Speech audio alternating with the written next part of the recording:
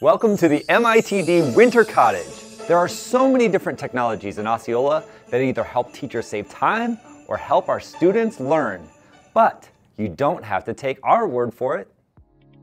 Hello, my name is Jacques and I work at Horizon Middle School. Today I will be showing you guys how I use a Microsoft Translator in my class, especially the subtitle feature in PowerPoint.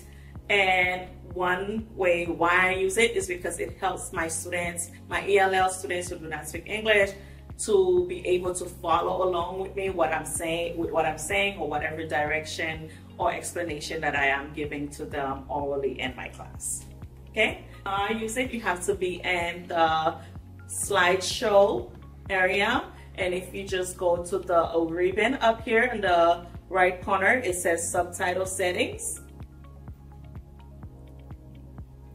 And that way right here in the subtitle settings, right now I have it in Spanish, but you can choose whatever language you need for your students. It could be Russian, it could be Portuguese, it could be Haitian Creole. They have it all here to help you accommodate your students. And once you have chosen your language, you can then go into slideshow.